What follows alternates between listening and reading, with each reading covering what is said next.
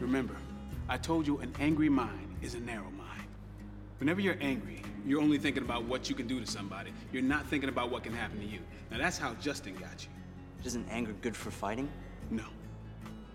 It's about emotional content, not anger. Doesn't that anger make you work harder? No, it just makes you feel like you're working harder. You're actually burning out your mind. And where your mind goes, your body follows. It's better to make your opponent angry so you can control the fight. The real test for you is to calm your mind.